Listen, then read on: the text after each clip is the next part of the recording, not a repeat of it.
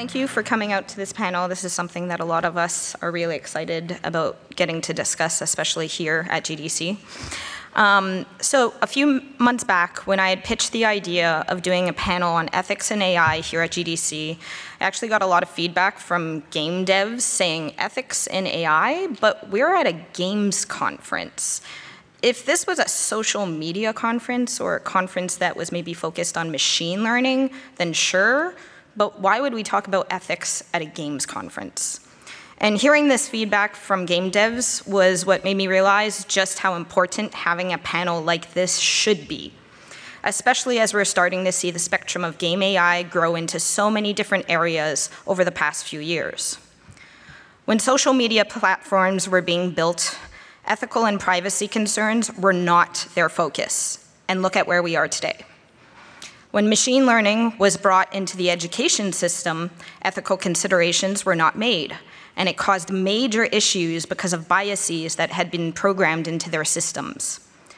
With big data comes big responsibility. When our panelists actually got together the other day, an interesting statement was made, and it was that discussing ethics had always seemed very taboo, and we wondered why.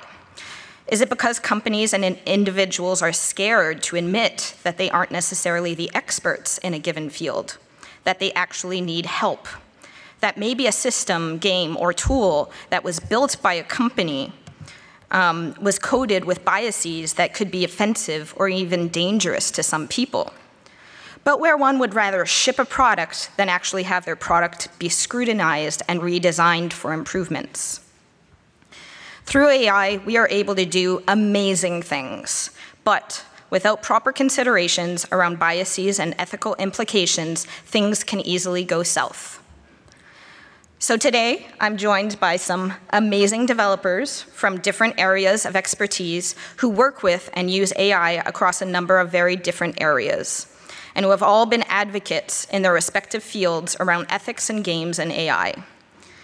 We're going to cover quite a wide range of topics today, from biases in game AI to data and privacy concerns, and areas of AI that transcend from traditional video games like XR and digital assistants. And then we'd like to spend some time where we open it up to the audience, because we really want to see what do you all think are areas that we should all be addressing when it comes to ethics and AI. So, hello. My name is Aleissia Laidacker. I'm one of the advisors here at the AI Summit, and during my day job, I work on XR as Director of Developer Experience at Magic Leap. Prior to that, I was lead AI on many of the Assassin's Creed titles.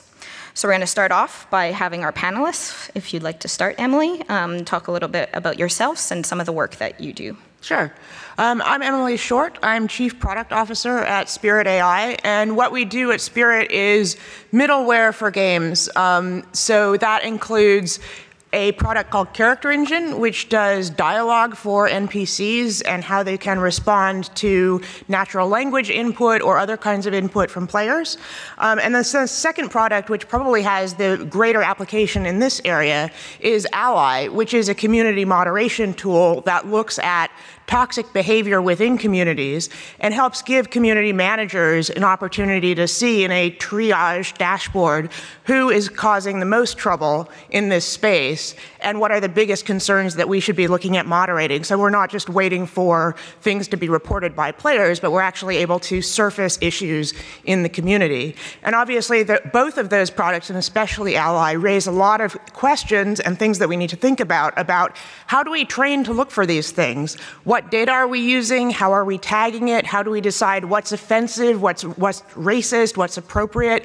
And then how do we make use of that information when we have it? How do we protect the privacy of the clients and of the players that are making use of the system? And then when we're applying characters that can respond to input in interactions, how do we make sure that players who are interacting with those characters understand that they're interacting with an AI and they form an appropriate rather than an inappropriate kind of connection with that character? Thank you. Celia. Hey, so my name is Celia Hodent, and I am the least knowledgeable person about AI on this panel. My background is in psychology, actually. I have a PhD in psychology. I'm specialized in child development and development of cognitive psychology. And I've been working in the game industry in the past 10 years. I started at Ubisoft in France. I'm French. And then moved to Ubisoft Montreal. I worked at the playtest lab there and also worked with the Rainbow Six franchise. I moved to LucasArts, working on Star Wars games like 1313 that never saw the light of day, sadly, and then moved to Epic Games in 2013 to be director of user experience at Epic, because now I'm specialized in game UX. This is how my background meets game development. And so I worked on all the different products at Epic, so Unreal Engine and, of course, Fortnite. I left Epic late 2017, and now I'm a consultant in freelance and also wrote a book called Gamer's Brain. And so I'm very interested into understanding how we can use psychology in developing products for good or evil. So all these questions are really, really interesting to me. Awesome. Thank you. Timoni. Hi, I'm Timoni West. I'm the Director of Augmented and Virtual Reality Research at Unity Labs. My background was originally in product design in social media and others, and I've spent my entire career trying to figure out how to get data from people, largely personal information, and then give it back to them in a way that makes sense and is useful for them. And when it comes to spatial computing, that has been an even bigger conversation because we are literally creating tools that let you record everything about your house, everything about the way you move or the way you're moving your device, and then try to put that both back into the engine and then into your game or to your experience in a way where it makes sense and actually adds additional value. So I fundamentally believe that if we take in information from these devices and from our users, we have an ethical consideration to give back more than we've got. And that is especially when it comes to having, devices that have 10 different cameras watching your every move and listening to your every breath, something we really need to take seriously. So I'm glad to be here talking about it. So I'm Luke Dicken. I'm Director for Central and Strategic Analytics. You might have heard me talk here yesterday. I will try not to shout at you so much today. So I'm at Zynga, and we are kind of well known as a data-driven games company. We've kind of come to prominence in maybe 2009 kind of era. There are quotes flying around that, oh, we're not a games company, we're an analytics company masquerading as a game studio. So we've been kind of collecting a lot of data over the years, and I think that we do a pretty good job with it. So I'm really excited to kind of come here and talk to you about the way that we do that. Awesome, thank you. So, sorry, Luke, we're actually going to start off by talking about NPCs. I know yesterday you And I'm going to start shouting again. about this. Yeah, that's fine. Let's shout, So my first question to the panelist is, what are some examples that you've seen in video games where you've seen biases that might have been programmed around characters and systems AI? Anyone want to start? You try? Yeah, I remember when I was playing Watch Dogs, there was a lot, the AI was always, you would see like women always getting violented and in trouble, and as a player, so you're incarnating a male character and always coming here to help out the women, and the women always need someone to get out of that violence. And so the women are in that game I've massively portrayed as getting beat up and needing some help. I always like to diss Navi from Ocarina of Time. How many people play that? It's not even fair. She's just clippy. I get it. But it was an early attempt to have, the user sort of guided and given context as they go through experience. But she was extraordinarily annoying. She just wanted you to stay on task. And the great thing about Ocarina was the first time you could really run around in 3D and Hyrule, right? So that's what you're going to do. And she was just there being annoying, telling you to go to the next temple. And you're like, no, Navi, I just want to ride my horse. Leave me alone. So. Anybody else? I mean, one that jumps out to me, I think, is if you look at sort of systems like in RimWorld, RimWorld has a whole kind of deep simulation system, but a lot of it kind of gets represented as very, it's an example of a way that's very easy to get NPCs doing things that are very kind of stereotypical, because it's leaning into things like, oh, this person has a misogynist trait, this person has a misandrist trait. And it's kind of, it raises some interesting questions about, like, does that actually need to be part of the AI system and what we're actually kind of representing? Or is there something kind of, I guess it comes back to the question of taboo, right? Like, if it's taboo for us to talk about it here, is it taboo for us to, like, express it? Exactly. So it was interesting for RimWorld because that was one programmer, one AI programmer who decided to program what they thought the rules were for how men and women should behave in the game and how sexuality should behave in that game. What ended up happening is the community ended up going on Reddit and basically demanding the programmer to remove some of those biases. And the only reason that that person made changes was because the community demanded for it. So what do we think that we could actually do to help put in place processes, or how can developers be more mindful about coding systems without biases that have been put in place?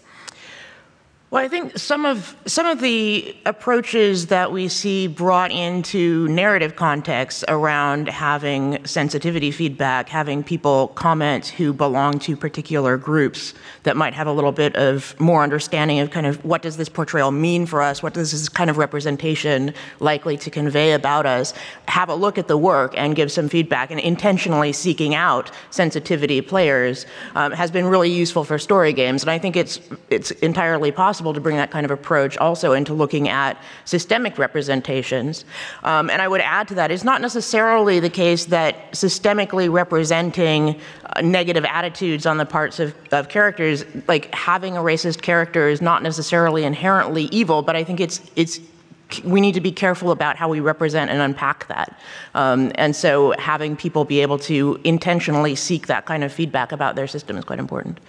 Actually, that is a curious thing about being the creator of a system. If you're trying to mimic a real-world system you may or may not agree with, because just inherently in creating and defining the system, it sort of feels like you're giving it the thumbs up, even if you're not. You know, because I am replicating this, I feel like the sort of implicit acknowledgement that the system is here, even if I completely disagree with it. It's just an interesting tension. There's no real solution there.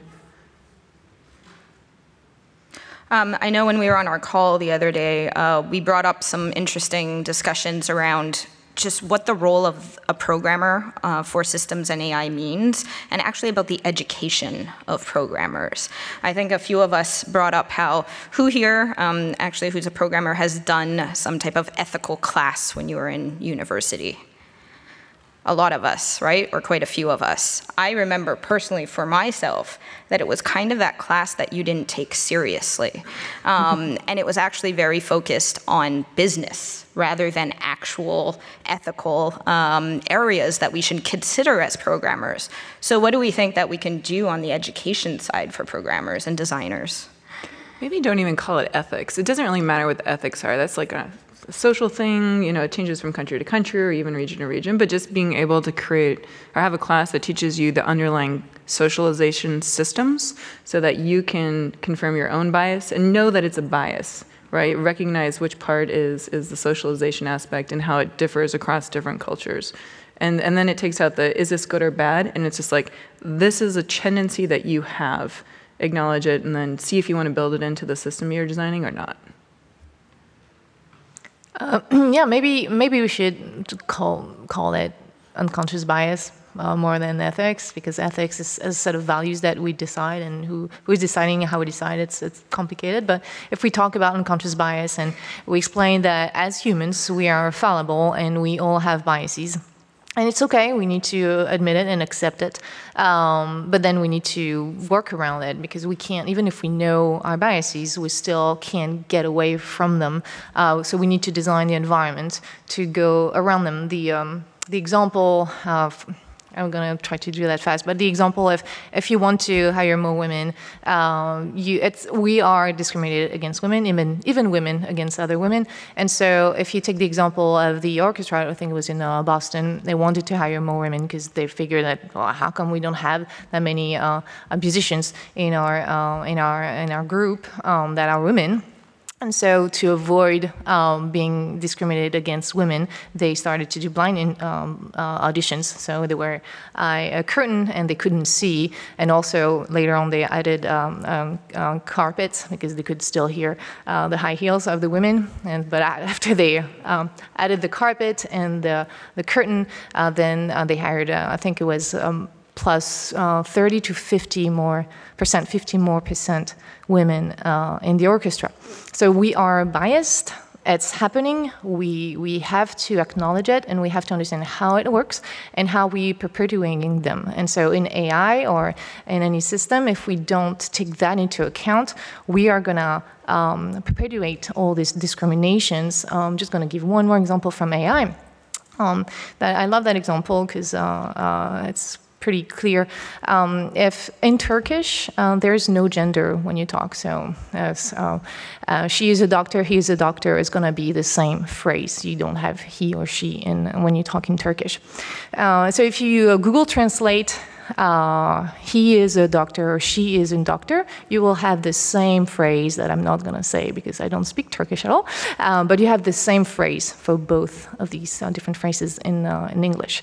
Now, if you take that phrase from Turkish and you put it in Google Translate and translate it back into English, then you have he is a doctor. Now, if you take the phrase in Turkish that says he or she is a nurse and you put that in Google Translate, you get she is a nurse.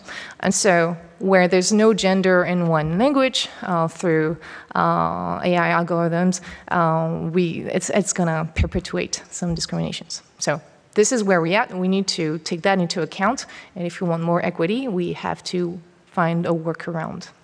So actually, I agree with what you were just saying, but I want to make the case for ethics is about more than just the biases. Mm-hmm. Biases are very important, but I think as a culture, we need more training in ethical thinking and how it works in general.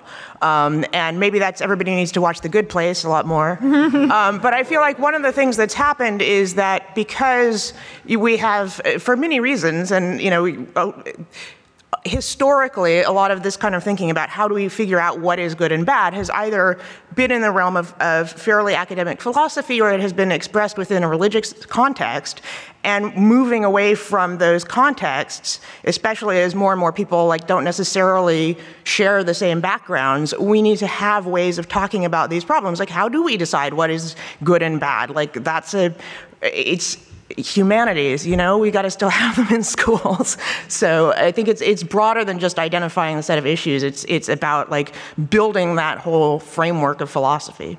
Yeah, I mean Cecilia was talking about all we're doing is measuring the vector differences between words that are close together, and that is how you get she is a nurse and he is a doctor. But that's also how you get he is a doctor. We're just something's running through a bazillion words and trying to figure out which words are close enough to each other that you can predict which word comes next. That's how it works, right? So if on top of that we want to say, but don't say he or she, that's where we need this ethical framework of okay, go back through the data set again and now do basically kind of a ethical fix. But the interesting thing, of the data. So yeah, where we get that list. What is the list? Who defines the list? Where's that list? Who validates it? How do we get it part of our process? But we already have it, right? I mean, do we? Well, is it in your pocket?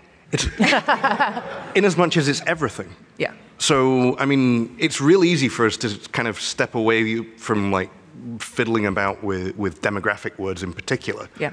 But everybody in this room knows what an imbalanced data set is. And if you have an imbalanced data set, you know that you need to do something about it. So if you can take that kind of tool set across everything, mm-hmm. and then start applying that to places where you're not necessarily applying it right now, is that what a fix looks like? Just how do you account for cultural differences? There are countries where women cannot be doctors. I mean, I feel like if we had an we're actual just answer, we blow it out of the wouldn't be water? here, we'd be off doing it. Yeah, fair. Fair enough. It's true. So moving on from NPC AI, there's a lot of different areas and different types of games that use AI, from social games to online games. Celia, I know you had some areas you wanted to discuss around like how we could be using AI data better to improve those types of games. I don't know if you want to talk to that. Sure. No, I think the only thing that was just to go back to my previous point. Yep. Our society is not, we don't have equity, and a lot of people want equity. I think if we can agree to that, then we need to figure out what is it that we are showing, what are the biases that are perpetrating in our games. That it's not just our games, to be fair, it's perpetrating in everything, social media, in movies and books or whatever. But we are also participating into that because we are part of the culture. And so a lot of people play games now, so what do we want to reinforce there? Are we going to reinforce discrimination towards women and towards people of color? So what is it we want to actually, how do we want to participate? Because we are going to reinforce some discrimination, or we can reinforce a better vision of the world. So since we are participating, even if we don't mean to, what do we want to do? How do we want to participate? So coming back to, online. Online and social games, and I think like it's mostly a few of you here, especially Luke at Zynga as well, and then from Fortnite. They're very different types of games that aren't just about the biases for characters, but how you're using AI data to influence those games in different ways. What do you guys think about that? Or what are some initiatives that you've done on your sides? So one of the things that we do is we definitely don't feed demographic information into machine learning algorithms. Partly because that would be wrong. It's partly because we don't trust our demographic information. It turns out that a lot of millennials lie to everybody they can online. So as a result of that, we know that it's not necessarily the most reliable data, so we don't actually use it as a basis for anything. But that's an example of how you can be a little bit more kind of buttoned up about this stuff. Machine learning in general takes the view that, hey, throw all the data into the machine and see what comes out, it's magic. But you can be a bit more intentional about it, and you can kind of be a bit more structured and kind of, we gather a lot of kind of in-game behavior data. As you're playing through the game, we fire off counters for probably too many things, frankly, given what's in our database. But at the same time, we can use that to actually back into a model of your player journey. And then from there kind of understand that, like I was talking about yesterday, kind of what you like and dislike about the game and what's resonating with you. That feels like there's two different ways you can go with that, right? There's the kind of black hat, okay, let's just milk you for as much money as we can and then throw you to the curb. There's also the way that you can kind of approach it, which is let's actually work with you to provide a good experience. And I think some of it is intentional, right? If I come at it saying, hey, I'm just, I'm an evil corporation and my comms team is going to fucking hate me saying this stuff. But if I come at it with that hat on, then that's probably not super ethical. Whereas you can just change the framing and use the same kind of approach, but do it in a much kind of better way. This actually came up this morning. I was talking to Ingrid Iesto, who's our head of monetization at Unity, and we have the ability to map and track player behavior and change the game on the fly as a result. And the reality is we could be manipulating the heck out of our users constantly. So the ethics of how long and how addictive gameplay should be are top of mind, and we're actually working with the university right now to think about that. And I think that again goes back to, we have the problem, we know the potential bias or the potential problem area, but then we also need to have an ethical base on which to make these decisions. Because what is the cutoff? Is it 1,000 hours of gameplay in a row? If you spend $2,000 on one mobile game, do we cut you off? Should we have the ability to cut you off? It should be a percentage of income. Maybe you're rich and $2,000 is nothing. I don't know. But obviously it's not good for anyone to waste their life or their money on these trivial things. So anyway, it's something that we're thinking about quite a bit. Who are some of the people that you're working with to help synthesize that data? Because like Celia was saying, coming from a psychology background, I would think that working with experts on that field is who we should be really like synthesizing and going through the data with, rather than just the product owners or the programmers on that side. So have you done any like consulting with game companies that are trying to figure out what to do with all of that data? And then same question for you, Luke. How are you synthesizing all the data that you're collecting from Zynga? I mean, one of the things that we do kind of poorly is the psychology side of things. We are very stats oriented. And I think that's partly because we actually don't have a user research group. We have a kind of marketing and consumer insights kind of focus test group, and then we have the analytics team. And if you have an analytics team, they like numbers, and they don't necessarily like people. So they're going to focus more on the numbers. But it's definitely something that we could probably do more on. Sorry. Yeah, so I do a lot of consulting now, and usually people ask me to help them offer a better experience to their players. So there is that empathy, this willing for empathy. But then you never know how things are going to be used, because even if I explain things like behavioral psychology and how we react to rewards, especially variable schedule of reinforcement, just like in loot boxes. And I explain, this is exciting in a lot of cases. That's why we love to play dice, or if you have critical hit, it's exciting. So most of the time, in games, these things are exciting. Now, if you apply that to monetization, form of loot boxes that you actually pay money in it becomes a little bit of a problem, because now you're using something that is engaging, that we know it is engaging, to make money. Now, is it a bad thing to try to make money when we see all the studios that are closing, and it's actually very difficult to survive when you make free-to-play games? I don't know. So it's hard, because now a lot of people talk about how psychology is used for evil. We can use it, for dark patterns, but we can also use it to nudge people and to make people make better choices for their health or financial decisions. So this is where it's not clear. There's more people outside of the gaming industry that are now asking me for consulting for questions around inclusion and diversity, more than the game industry so far. So we keep kind of bringing up data, and ethics in AI is kind of nothing unless we are talking about ethics and data collection and privacy. Emily, I know when we had the call, both you and Luke had talked about different standards and regulations that you had used to put in place in your products and in your games. Can you talk a little bit about that? Sure. So in the EU, because we're working across sort of multiple continents.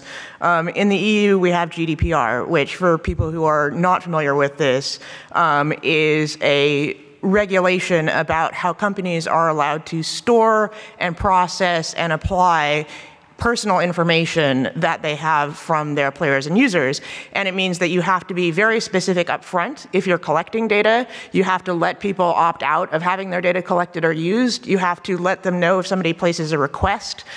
They can actually, as a matter of transparency, ask what data you have on them.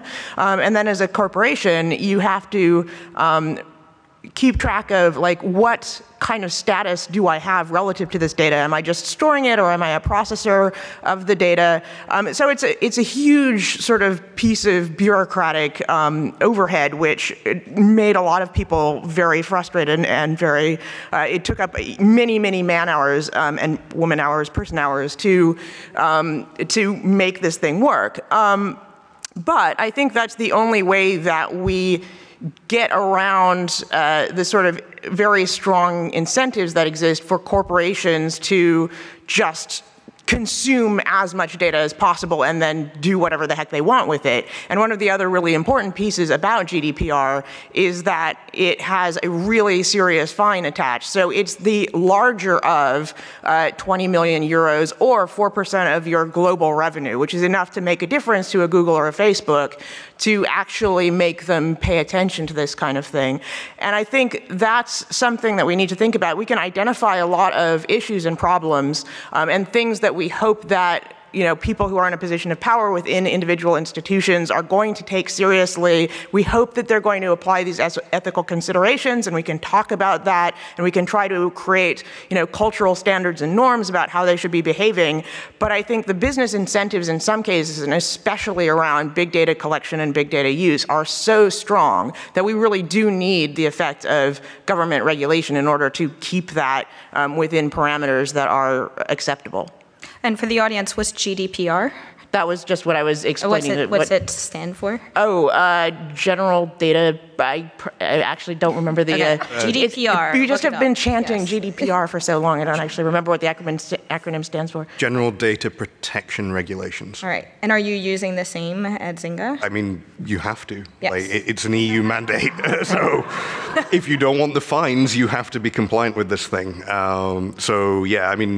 We had a pretty big initiative internally, partly because of the very significant fines, but also it is actually I don't want to say it's the gold standard for what privacy and kind of personal data regulation should look like, but it feels like a really good first swing at kind of government legislation around this stuff. Agreed, yeah. Unity also supports GRDP. Actually, when you were talking, it made me realize something I hadn't before, which is when I was just talking with Ingrid about how we should at least think about whether or not we have a responsibility to cut off players who are spending too much of their time or money. Somehow ads gets like a free pass on this. I had a friend who told me she stopped using social media and she stopped buying as much stuff because every third Instagram photo is actually an ad for something you probably were considering buying, just bought, or probably will want to buy. And we don't really talk about the ethics of that. Like how much more stuff can you buy in a year on the internet before the great ads God in the sky says no more and cuts it off? I mean, I run an ad blocker so much of the time that I manage to not encounter this. But yeah, I mean, it is insidious because Facebook. So this is like my personal story about how much I hate this, right? Like I changed my Facebook status to engaged, and that same day I started to see Facebook ads for weight loss. Like, wow. And it was completely obvious, like, what was going on in the creepy little mind of the algorithm back there. So, but anyway, I don't know. I mean, I think that the ads question is even harder than the question of where do we cut off people in free-to-play. Because in free-to-play, you at least have the record of like, oh, this customer spent this much money, and it's a lot. Maybe this isn't a good idea. And so you could have kind of internal standards of, how big is the whale allowed to be, basically. So you can think about that kind of thing, but when you get into the ad space, it's very hard to know what effect the ads might be having on the person. I didn't sign up for any of these weight loss programs as it happened, so unsuccessful there. So, it's kind of tricky to know, but it's a valid question. Yeah. So.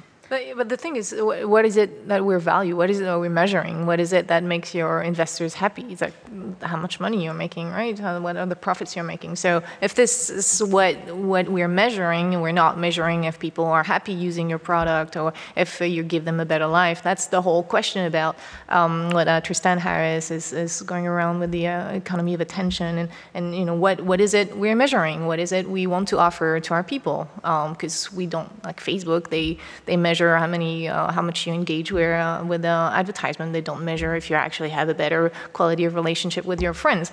So what is it we measure? Because this is what is going to drive the algorithm or whatever to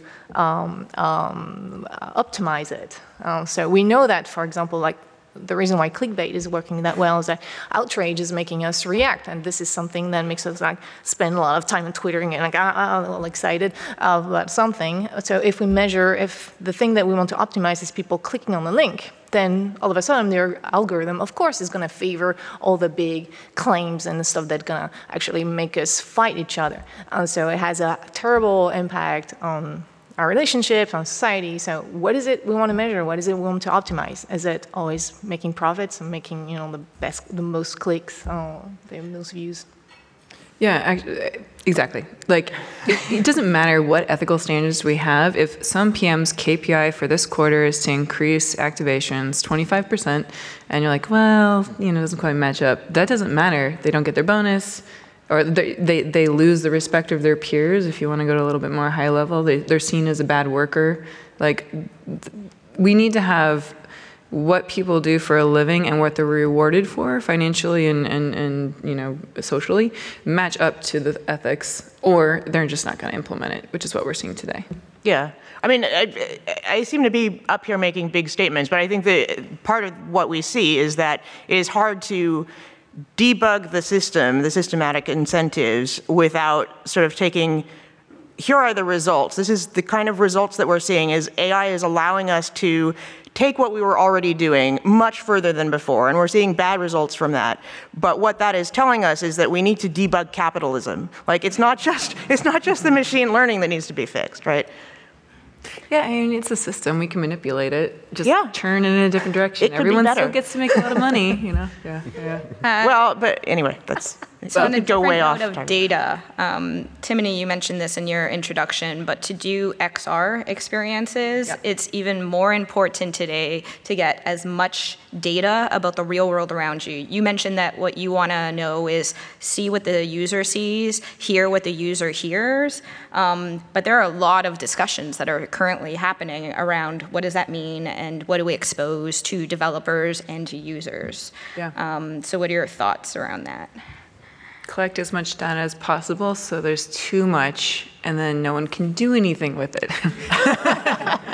Honestly, I tend to be pretty laissez-faire about data collection. I briefly worked for the State Department and it was very Kafkaesque, and I walked away thinking, this is not going to turn into a police state. They're not that organized. And if we get to a police state anyway, that's always a question, right? It's always like, oh, well, people have your data and you don't know what they're going to do with it. And if in the future you're suddenly on the bad list because you did something in the past that was recorded, you're fucked. Okay, you are. But if we get to the point where we do suddenly turn America into a police state, we have a lot of other problems as well. And I don't know if data collection is top of the list necessarily. That being said, I do know people in the audience who have been on lists and therefore going to the airport sucks for them, or because of their name, because of how they look. So I do want to be sensitive to that. There are a lot of inroads right now into new ways of anonymizing personalized data. The biggest problem right now is it tends not to be performant because you can only perform calculations on encrypted data, which doesn't work well on mobile devices, which is basically what AR HMDs are, for example. But I think as computers get faster and smaller, we'll continue to see inroads in being able to basically obfuscate parts of the data set so that you can have a personalized experience, but it doesn't tie back to you personally. But then there's a whole other question of you probably do want a digital identity that's tied to you personally as you go from space to space or room to room in other people's homes, and you want to see what they have, or they want to give you permission to see the digital goods in their house. But that's kind of far afield. At that point, do you end up with the same thing if you walk in to go shopping for a wedding dress and you walk out and you see a digital ad about weight loss that says this way? The same. And digital ad blockers. Kind of riffing on the XR side, we're seeing a lot of talk. I think every platform is talking about doing digital characters in the real world. Also with Spirit AI, like your whole focus is about how do you create these interactions and build like AI systems to interact with digital characters. We're also seeing how many people in here have Alexa or Google Home at home, quite a few, and essentially that is also a digital character, just without the visual aspect of it. There's a lot of talk about kind of the humanizing side of things, and again, what do we do with data, and how do we design these digital characters to not have these biases similar to what you were talking about with watchdogs? So what do we all think about that? Well, I think what we're seeing, especially with some of the clients that we're talking to, are use cases, like there's the use case of it's just a digital character or an assistant in your home for adults, but there are also especially a lot of use cases that are even more sensitive than that. So cases where people want to create an educational character, a toy, it's an educational game series where this character kind of lives with your child for a period of years, and it has DLC that like teaches your kid stuff and remembers things about what your kid likes. And of course that like runs smack into like all of the sort of child data protection issues, but also a lot of sort of subtler things about like, what does it even mean if you've got a sort of an educational program that is shaping itself in response to the child, and like what are your responsibilities about what you teach them and don't teach them, and it gets very Diamond Age and it's kind of strange, but that's an interesting area. And then another big sort of point of use is in cases of people who've experienced trauma or who are suffering with autism and have or whose parents kind of want to help them get through learning to interact socially. I probably shouldn't say suffering with autism, that's not a good way of putting it. But so in cases where the finding is that some people in some situations actually find it easier to talk to a digital character than to another human. But then you're, again, creating a context where there's the potential for the AI to do a lot of good, right? There's the potential for the AI to make somebody comfortable talking about something that they don't want to talk to a human being about because they're ashamed or because they're uncomfortable for whatever reason. So that's high value, but it's a high risk, high reward kind of situation because it's such a vulnerable space. You could also do considerable harm. So I think there, again, a lot of the kind of impetus is on making sure that the people who are working on these materials are coming to it with the background of kind of educational experience and psychological experience, that it is not just a product being formed by an entrepreneur who like came up with this because it was an easy story to tell to VCs. Like it needs to come from some place of much deeper understanding than that. This is where I always get into, we need to tell the computer no, and the computer needs to be able to hear that and react to it and record it for future context, right? Like now today, if Siri starts playing music or Alexa, I'm like, no, not that song. No, you're all wrong. No, not Amazon Music, whatever. But this needs to be the case for all, especially in XR, when things are going to be coming up to you or trying to attach themselves to you or pin themselves to places in your home. You have to be like, no, that's wrong. No, that's wrong. No, that's wrong. We're already starting to be able to do this with ads in a really systemic way because the ads follow you all around the internet. So oddly, it's like kind of a good use case. But yeah, that we need to be able to tell the computer no, which means that we have to have that in every piece of software, the listener that listens to the no and records the no. There's also the idea of, as we start seeing that there's more and more AI happening all around us, do we have a responsibility to start explaining to people what is an AI and what is not an AI?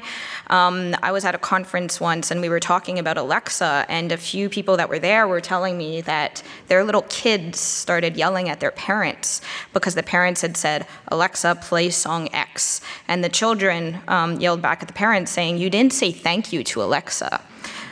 And basically, the people had said that children are growing up where they feel that Alexa is part of the family, that it's a real person. And as we're starting to see these digital characters come into the real world around us with XR, to these smart home objects and really AI everywhere, what do we think we need to start thinking about? Like, how do we explain to users this is an AI versus this is not real?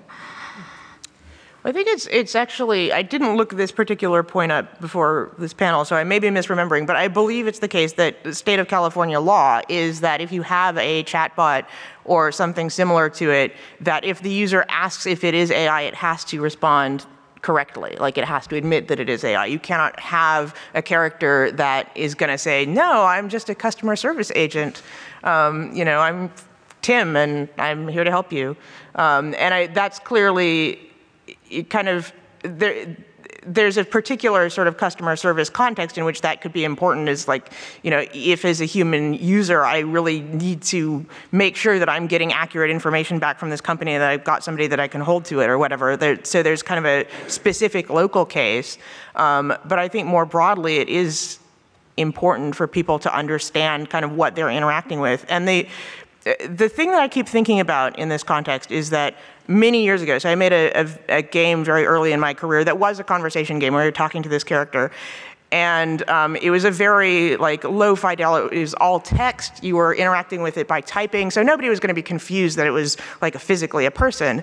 But at one point I got this email from this guy who said, thank you for making this game, Aleissia. I keep it on my phone, she's become my best friend and I talk to her every day. And I felt like, thanks, but I'm actually really quite concerned right now. And so that seems to me to suggest some other areas where we need to be careful, right? Is it okay to be using AI characters to resolve loneliness? Is that maybe that's a good thing? Maybe it's a little disturbing. And sorry. So I agree with all that. It's just because of my child development background. I just want to mention one thing. Children have a tendency to animate things that are inanimate. So I'm not so sure about that part. Do they really not understand that Alexa is not a real person? Because children will have a tendency to say, "Oh, you kiss me goodnight. You have to kiss my doll goodnight as well." So I just want to make sure that we are not saying that kids are not able to discriminate between the two. I wonder if we can come up with a new way of we do this all the time, right? To your point, or if I make two circles and a smiley face, everyone's like a face. We're really good at pattern recognition. And I wonder if over time we'll just start to create this new space for these digital creatures. There are several excellent companies that make AIs that help people through depression and suicide and have great great results. And I would not want that to stop. That's awesome, right? And clearly they've defined this relationship to this digital being that works for them, knowing that it's not human, because it's very clear when you go there.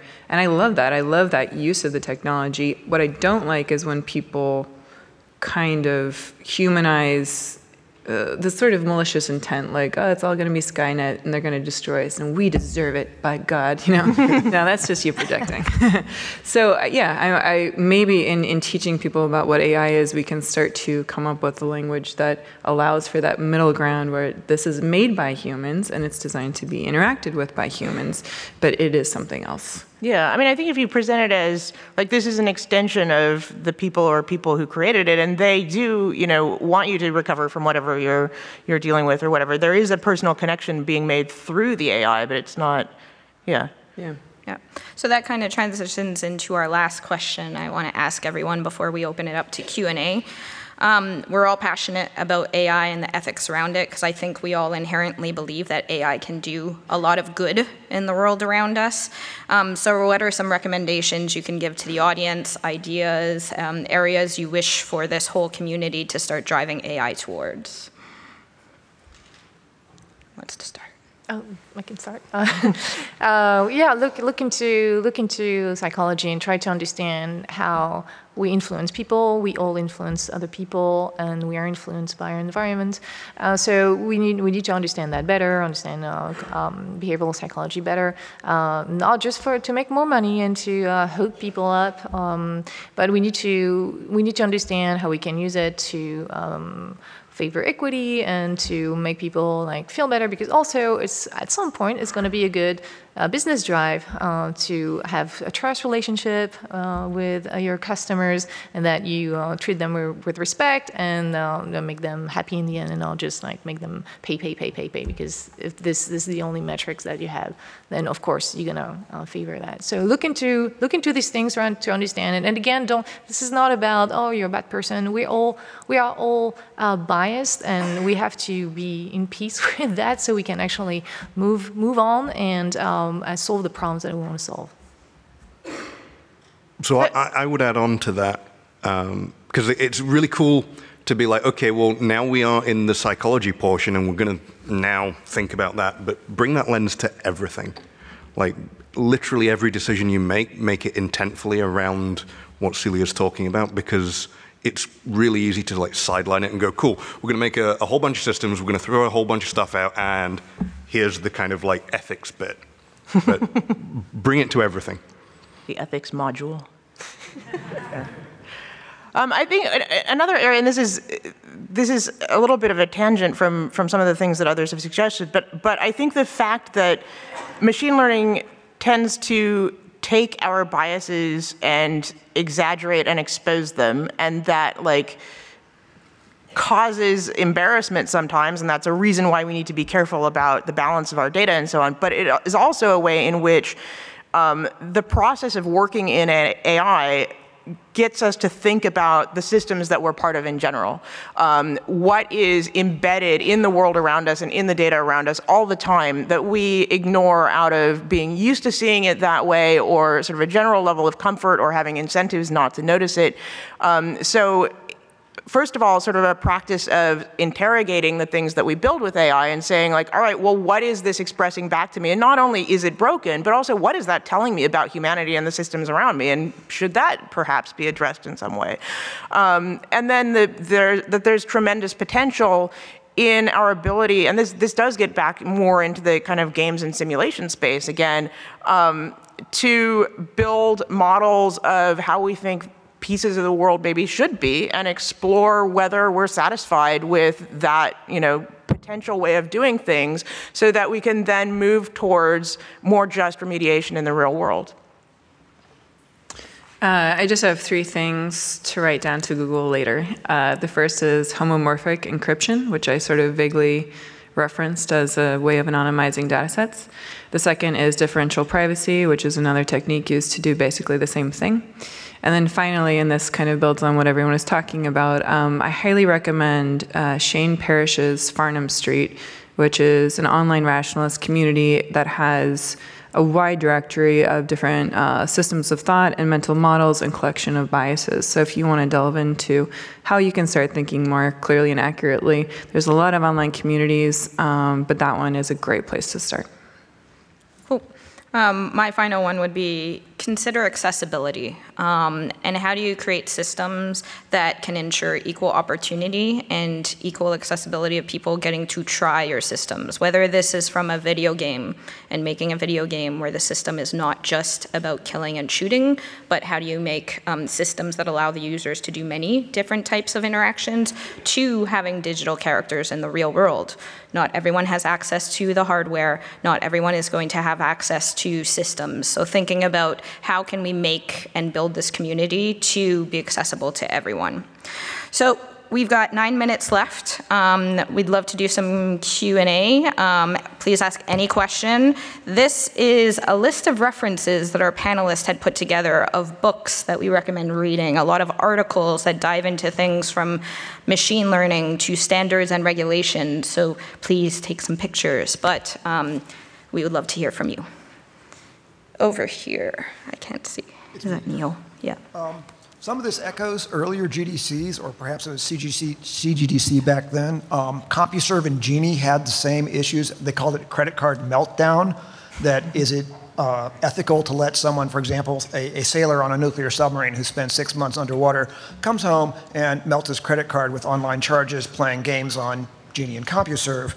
And my suggestion there is that you'll know we've done this if we're not back here in 10 or 20 years doing the very same set of questions. And perhaps there is even more history for us to go mine along this stuff. You've all talked about the idea of labeling data in terms of the happiness and contentment that it provides for people. So can you say a little bit more about any ideas that you have as to how we might go about that? Can you repeat that?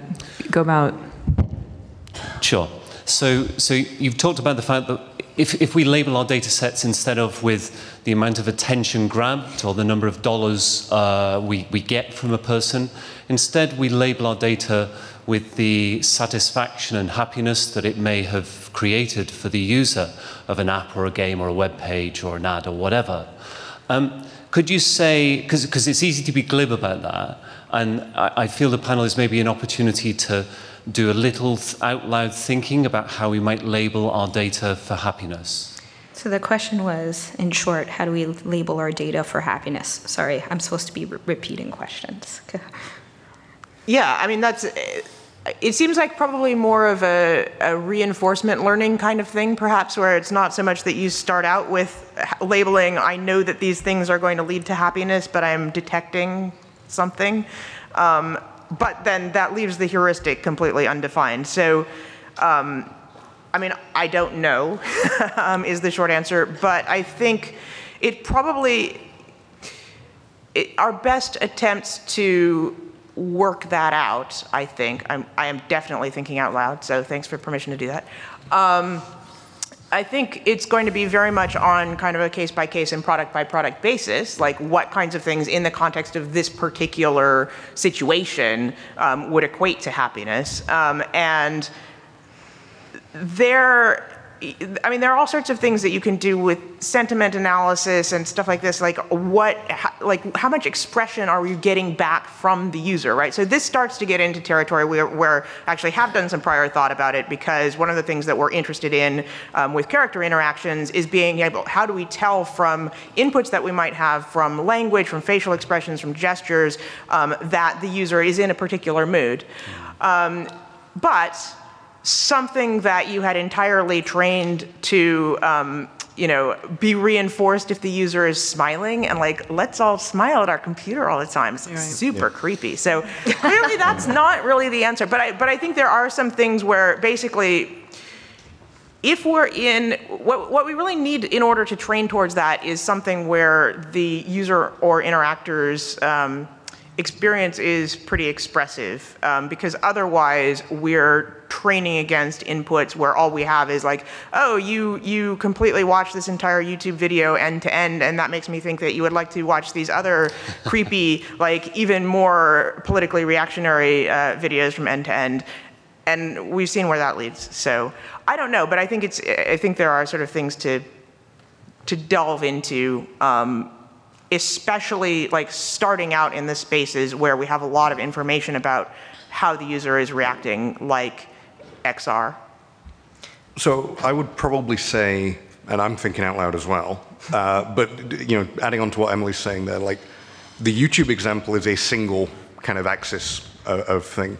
Like, I think that expressive things like happiness and sentiment and that kind of thing are going to be like multidimensional. Yeah. So if you define it in terms of, so as I was kind of sat here thinking about it, retention for us might be a good one as a proxy for happiness, except it's not really. Because if you take that to the ultimate extreme, then the AI system optimizes for sending somebody to your house and saying, fucking play the game. So, I think that if you actually track kind of multiple axes, then you end up with a more intricate function that allows you to capture something, but that's not super actionable. I mean, there's also immediate pleasure versus long-term happiness, which, as humans, we're not even particularly good at working that out. I don't know. So that's why we need nudges. Yeah. Psychology. But also, look at what Tristan Harris is doing. This is exactly these questions that he's exploring, the ethicist. Because, like, for example, if you're Tinder, what are you going to measure? You measure the time that people are spending on Tinder, but ideally, you want people to match with other people and have fun with them, and so therefore not being on Tinder. So what is it we're measuring? What is it we're trying to accomplish? And how we can make sure that we can have a business and still provide what we want to offer to our clients. That's UX. You want to actually offer the experience you want to offer and not just have like a business orientation. We're going to go to the next question. We have, I think, room for 2, maybe 3 more. Hello. Sorry if I stutter. I'm a little nervous. Oh, no.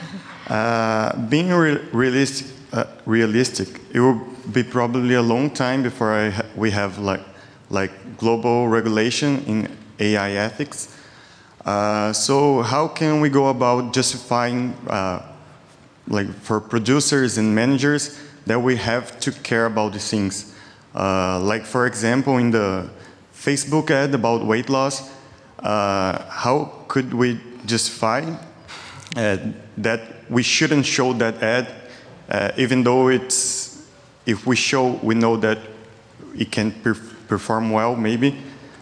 And in a different realm, like in the realm of diversity, for example, there is a lot of research about why it's important to have like diverse teams and like so we can use this information to justify to the managers why it's important. So are there is there any studies being done like, oh, if we are more ethical, we can also perform better? And how? So that's a great question. We're asking, the platforms for ethics and AI just doesn't exist today. And this is why we're talking about it and trying to see like what people can do. So 2 questions there. One, what can we do to help inform producers, people on teams to think about ethics? And then what are some of the trainings that already exist that we can share with managers? I'd say there's more studies on how diversity improves monetization and KPIs than ethics, but I think you kind of get one from the other, or at least a broadening of that. Yeah, I mean, there's a lot of horror stories out there right now about like machine learning gone bad. Right. Usually as a result of a lack of diversity. Exactly. Yeah. And I think, you know, finding those kind of articles is a really good start for this kind of work. We should do it more. Yeah, well, also about having a great diversity in your team is going to help trying to figure out how this system is going to work and to try to come up with all the different ways it can go bad. If you only have like people that look like you on the team, it's going to be very hard to come up with all these examples. So that's a way also to and I would say for us, it's talking about this not just at advocacy conferences, but talking about this with the people actually working in the field, so they start being more aware. Last question, Nicole, I think. Yes, thank you. Great Hi. panel. Really awesome that it's here at the AI Summit. And my question is just an extension of the idea of like, well, and in the context of Facebook, you know, I actually have a gender blocker. I declare myself as non-declared. And what I found is that I got less wrinkle cream and dresses and, you know, I mean, you're going to get Zuli ads no matter which gender you choose. But I thought that was a way of me as a user saying, look, you know, that's not what I want to see. And I will go out intentionally on the net and like go to some very, you know, specific sites in order to kind of crack the, you know, the code that might be, you know, that's the preferences that the AI is assuming about me. So my question is, you know, is there a lot of talk about, you know, giving users control over over the platform? Can we have a reset button? We've talked a little bit, I've heard a little bit last year about having like a reset button, not just for ads in general, but, you know, like my social media feeds. I want to, you know, be able to like hit a reset button and just, you know, start from scratch. Yeah. Like I may go down a really dark path, and am I going to be able to like my way out of that dark path? Yeah. And I've got multiple personalities. I mean, not as a medical condition, but just simply, you know, I run a studio. I'm a designer. I'm also an engineer. I want to be able to, and I'm live the environment, so I want to be able to switch. And I don't have those kind of controls either. So there's this efficacy of just being like one thing for everybody, and that's, you know, just like a fire hose without that flexibility. So are people talking about the ethics of user control? Certainly they are. The idea of, especially the right to be forgotten, is like how people talk about like your permission to have information about you removed from the system. And there are specific applications of that under GDPR, but that could apply in a lot of other cases as well. Yeah, I know we don't have a lot of time to answer, so. Yeah, especially in Europe, there's a lot of people thinking about that, and there's a lot of committees.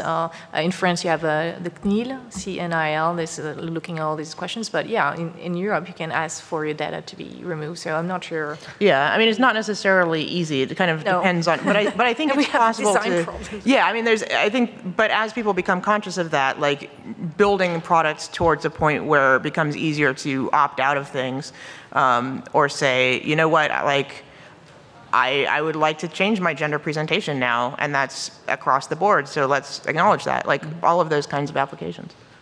Yeah, I mean, there is a flip side to that, though, that is the ethical consideration of people using that kind of tool to remove things that people should know about. You know, there are a lot of kind of right to be forgotten cases where it's a politician who doesn't want some image to be circulating generally of them with some high-profile donor or something. There's a counterpoint to the ethics, and I think there's use cases on both sides. Yeah, but I think it's also not just the right to be forgotten in terms of what I publish, but as a consumer, I've got a right to, adjust, the difference. I want to be able to go to a horror movie or a romantic comedy or something like that. I don't have that flexibility in social media right now. I don't have like a wide variety of things. It's just one thing, and again, you can navigate yourself into some like very specific feed content, and it's very hard to get out, especially if you're not a developer. I think we're going to have to continue the discussion out there. We are already over, but thank you so much. Thank you to our panelists.